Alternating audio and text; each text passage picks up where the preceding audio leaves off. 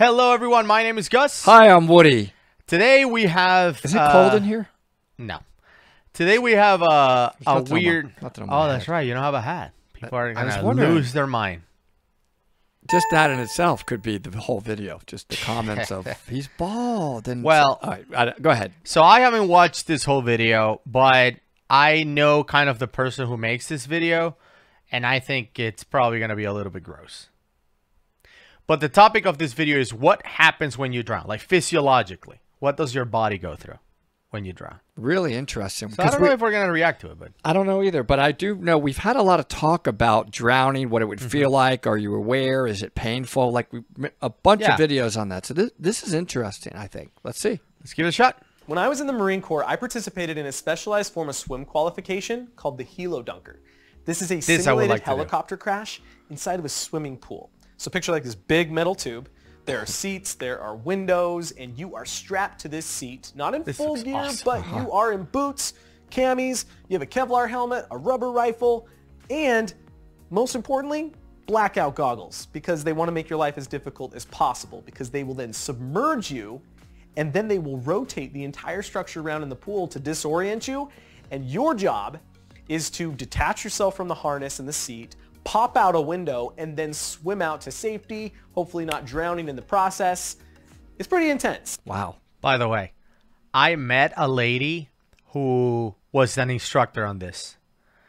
And it was back in the day. We only had like 8 subscribers, so I couldn't like talk my way into getting invited to do this. But if you're watching this, I don't remember your name, or any of the instructors or anyone who knows anyone who can get us in to do this, please reach out. I would love to do this. I agree. Absolutely love to do this. And while that may sound enjoyable to many of you out there, and I knew plenty of guys that was enjoyable, I hated it. I did not like that at all. And that's because on one particular submersion, things did not go my way, and water I inhaled vast quantities of water. And when you have blackout goggles, you're strapped to a seat, you've been spun around, that whole situation just induced a panic response in me. I was literally drowning in that moment. And now obviously I made it. That's because there are qualified swim instructors who are observing everything, and one of them recognized me in the situation and took me out of there, and I'm obviously here to tell the tale. But I will never forget that panic. That sensation is so unique, it's so scary, and that's what I want to talk about today. Because as horrifying as it actually is, it's also very fascinating to understand. So we're going to use the cadavers to look at the lungs, breathing, see exactly what's going on during the drowning process. No, look at that. It's interesting. Terrible. Let's do this. What is this?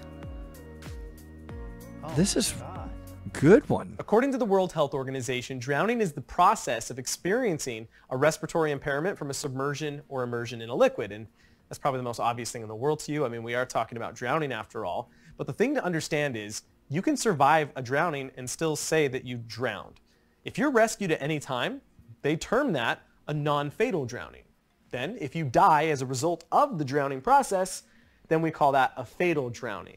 So for me, I can actually say that I drowned. I may have been able to figure that out. I'm just saying. I'm not a scientist. You know, when I was in the Helo Dunker, but I would say that I suffered a non-fatal drowning. Let's quickly discuss some risk factors associated with drowning, because some of them might actually surprise you. So the first one I want to talk about is age. And the younger you are, the more likely you are to drown. We find worldwide, under the age of 15, a high risk of drowning. Now, if you're a 1-year-old, you're obviously going to have a higher risk than, say, a 12-year-old, but still, simply being under the age of 15, higher risk overall. Yep.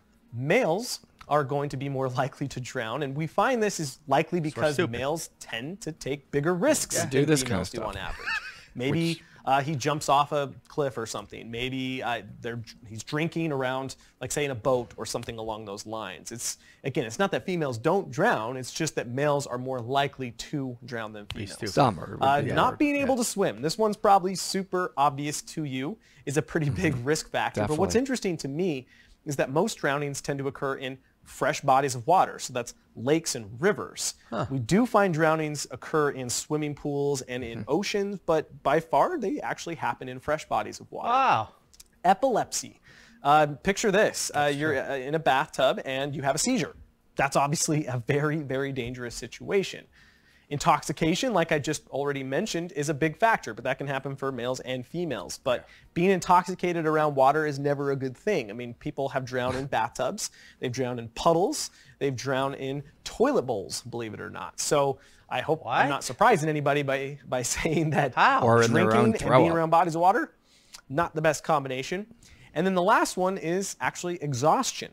This, I mean, you could be a very good swimmer, but you're in a very bad scenario. And if you're too tired, you are going to go through this drowning process. You are now looking at a right human lung. And I want to quickly mention that this is a healthy lung. I know a lot of people are going to see this darkened color here and assume that maybe this was a smoker's lungs or unhealthy lungs in general. But these are healthy looking lungs. This darkened color here, these are blood vessels. And this is exactly what you would expect to see. These lungs are pink. There's also some dark purple on the backside. Again, this is exactly what you'd want to see. So these are very healthy looking lungs. But the lungs are going to be squishy. So that's because it's made of elastic tissue, so it can expand. So it feels very similar to a sponge. But then attached to it is going to be this long tube here that we call the trachea. Inflator hose. Or the windpipe. Oh, the trachea. Now, this is just a transport tube. I mean, it looks like it. Look at it. This is just a transport tube, and it's just transporting air to and from the lungs. And then up His name is Gus for the comments, not okay. top, we have the larynx or the voice box.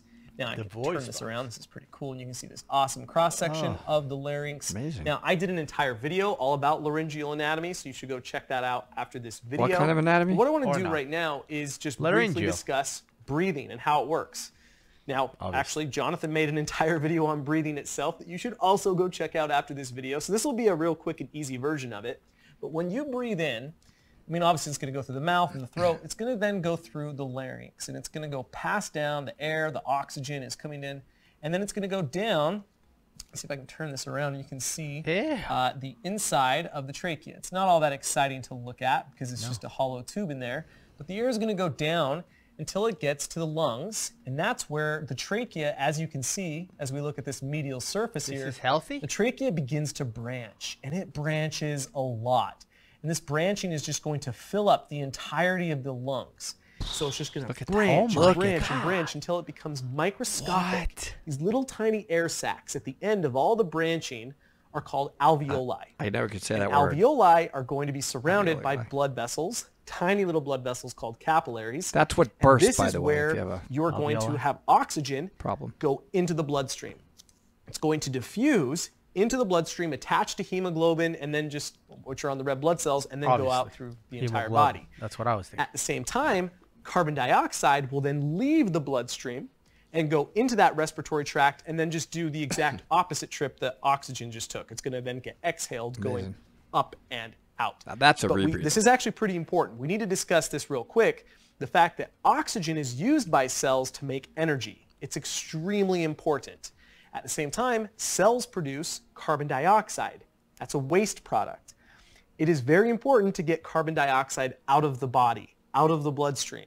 And if you don't, there are going to be some pretty intense consequences, and that's exactly what we're about to see. Now, the whole drowning process can be said to occur in 4 stages. Now, you could subdivide those stages to even more stages, but I think 4 is going to be just enough. But it's important to understand that all 4 of those stages typically happen within just seconds to minutes. It's a very quick process. Now, it can be much more prolonged. Let's say you're swimming and drowning in very, very, very cold water, and then you begin to suffer from hypothermia. In that instance, blood is going to start draining from your appendages, like your arms and your legs, in order to keep your core and your brain warm and give them oxygen. That means you are going to consume overall less oxygen because not a lot is going to your muscles. So that can actually prolong the drowning experience. But I think it's probably best for us to assume that this entire process is going to be happening within just a few minutes at most. In the first stage of drowning, there is going to be a voluntary breath hold, and you are going to hold that breath for as long as you possibly can until the urge to breathe completely overwhelms you. I mean, this one's probably going to make a lot of sense, right? It's like, right, you're swimming, you're drowning, you're trying to figure out the situation, you're doing whatever you can, but eventually that breath is going to start to go away, right? The oxygen is going to get burned through, and as that happens, you're going to become more desperate. Now, to understand why you're so desperate, there's a few terms we need to talk about first. The first one is called hypoxia. Hypoxia is when you have low levels of oxygen inside of your blood, even though you have enough blood flow to an area, right? So it's not like there's a tourniquet or something around there. Now, the next one is called anoxia. Anoxia is where there's a complete absence of oxygen to the organ or tissue. That can be very, very bad because if there's no oxygen, cells can die very quickly and you can have an irreversible permanent injury. That's going to be important coming up. The next thing is called hypercapnia. Hypercapnia is when you have too much or elevated levels of carbon dioxide inside of your bloodstream. Remember, carbon dioxide is that waste product that you're supposed to be breathing out, but here you are holding your breath, so it's just accumulating inside of your blood. And that can actually have an effect on the pH level, right? It lowers the pH level of your bloodstream, turning it acidic. We call that respiratory acidosis. So your blood just starts to become acidic, but your body's not just going to let you do that, right? Say like if you were just holding your breath at home right now, which hopefully you're not holding it too long. If you held your breath, like eventually you're going to get to this point where your body's like, look, I'm not just going to let our blood turn to acid. So what it causes is an inhalation reflex, right? So you get to this point where you're just completely done and then it's desperately you're going to inhale. But that's going to be a pretty big problem, and that's going to lead to our second stage of drowning in a second. But just understand that as these carbon dioxide levels are rising and rising, that's going to lead to panic and seizures. This is that point where it's like you're realizing what's happening, the carbon dioxide is rising, panic and seizures are coming in, and so out of desperation, the inhalation reflex kicks in, and you are now in the second stage of drowning. So you probably see what's going to happen here, right? So as you your lungs with water. Do that, and you're in water, that water is now going to go into your respiratory tract. So let's take a look at the lung here. We'll go back to this larynx, get that in focus, and as we turn it around, so what you're going to see here is this little flap. This is called the epiglottis, and this is supposed to block off the airway so water does not go into, or food doesn't go into your respiratory tract. Like a snorkel. But as you have that inhalation reflex, it's going to open, and the water is going to get down into that larynx. I thought an epiglottis was a dinosaur. It doesn't want to do that. I mean, I did an entire video actually of substances going down the wrong tube or the wrong pipe, so you should go check that out after this video. But I'm sure you've been there. If you've ever had water go into your respiratory tract, it immediately initiates a cough reflex. So you're going to get it out. But that's another problem. Here you are in the water, just and more water is going to flood in. So in 10% or so, around 10% of drowning victims, they do find that they underwent what's called a laryngospasm. That is where, and it's going to be hard to tell, but I'm touching with my fingers right now the vocal cords. The vocal cords are going to be on either side, and what's going to happen is they're going to slam shut. Again, this is about 10% or so of drowning victims. They slam shut in an attempt to prevent more water from going down into the respiratory. So remember I told you when I had that water pellet a few times shoot into me? Snipe you on and the you're like this. cords. You're like, yeah. And I know it's going to clear. This happened to me at 330 feet underwater. I'm not kidding 100 meters, yeah. And slowly you get like, and that's already an improvement. That's an improvement, right? A little bit, and it slowly opens back up. But when first time it happened to me and it snapped shut, I'm not going to lie, I said, I'm done. I cannot breathe right now. And they heard me. They're the rebreather divers going, as it opened back up. Whale. I've had this happen a few times. Really weird. Respiratory tract. At the same time, there could also be, I'll grab the section here again. We'll open this up. You see those branching tubes right here? These branching tubes are part of the bronchial tree. Those can also spasm in what's called a bronchospasm. So those can also slam shut in a desperate attempt to seal off and prevent water from going down into the respiratory tract. And this is because your respiratory tract is not capable of digesting and absorbing water. So this is all just, this pathway exists to just get it out. But here you are fully immersed in water. This is not good, and this is going to lead us to the third stage. And it's at this third stage that you've pretty much burned through all the oxygen that was available to you. And so you're no longer in a hypoxic state. You're now moving into an anoxic state. And that means trouble. It just spells trouble for pretty much every structure and organ and tissue in your body. But it's especially troublesome for this organ right here called the brain. Now you're looking at a human cerebrum here. It's really awesome and amazing to look at. But what I want you to understand is that this organ, which is around 3-ish pounds or around 1.4 kilograms, this 3-ish pound organ consumes 20% of your daily calories. That's enormous. That's because there are around 86 billion neurons inside of this thing, 8%. all consuming oxygen to work. But here you are. You've deprived it for an extended period of time now of oxygen, and now what's happening is those 86 billion neurons are beginning to die. And when they die, you're not going to get them back. This is, at this point, you are at an irreversible injury. Consciousness is lost, and things are starting to shut down. The inhalation reflex completely ceases. You start thinking that pizza with pineapple is good. You start thinking that split fins are okay. Pork's okay to eat. That's not. Do you see? You went too far. That's 6% working right there. Fourth stage, and it's at this point too much. Far too many of the neurons have died, and at this point, the brain just dies. You suffer brain death. At what stage do you think Nickelback makes good music, do you think? And it's completely irreversible, and at this point we can say the individual has cool. suffered a fatal drowning. But remember, if you're rescued anywhere between that first and third stage, that means you experienced a non-fatal drowning. But that does not mean that you come away unscathed, because if you got to an anoxic state, and depending on how long you spent in that anoxic state, that means you're going to have suffered brain damage.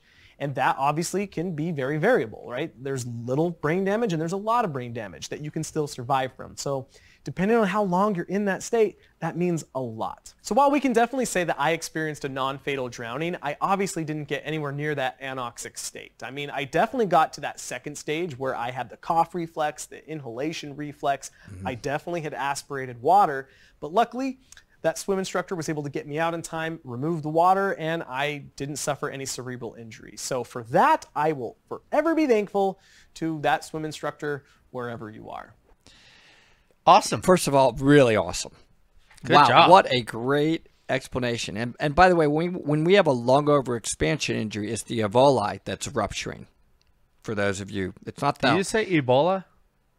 The Ebola? The Ebola, the alveoli? The alveoli. Yeah. Those little bubbles, they explode. Not the spongy lung part. That's often misstated. But for me, this was a amazing explanation of the process of drowning. But what it doesn't tell me, but other people have, I guess, talked about that, experienced it, that didn't get brain damage, is it a painful process? Remember where he said you're at that point where you hold your breath and you can't anymore and you're going to breathe in water? Yeah. Is it just so painful at that point that you have to take in water, and then when the water is going in you, is it painful? Is it like, are you suffering, or are you just ending up going basically hypoxic because you have no oxygen flowing through you and you just fall asleep? I think we've had discussions over this. Okay. Yeah. I think you fall asleep and then you drown, and maybe you're in pain while you sleep, but you don't feel anything. It's like when you get surgery and they put you to sleep and you don't feel anything during surgery, even though they're cutting you open. I think it's that kind of thing. But was there any point leading up to that falling asleep that you're really suffering? You're just like, you know when you hold your breath, it gets painful if you don't take a breath.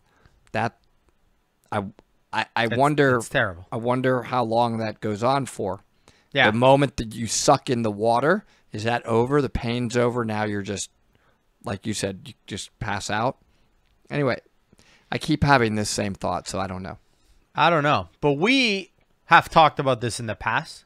Last time we talked about whether drowning is painful or not, and I feel that we didn't arrive at a consensus. One of us must be wrong because we have different opinions. And I think that's also the same thing that happened in the comments. People were debating back and forward. But if you haven't seen that video, I'm going to leave it right here. Go and check it out. Is it painful? And there's a bunch of people who's like, I've drowned 7 times and I was in horrible. Why are you drowning 7 times? Why? What life choices are you making? You think you would learn after the first one. You know what I'm saying? How many times you have to drown? Right. Although we're going to sell, water. although we both just said we want to get strapped into this helicopter-looking thing, twisted upside down, and possibly drown. That would be amazing.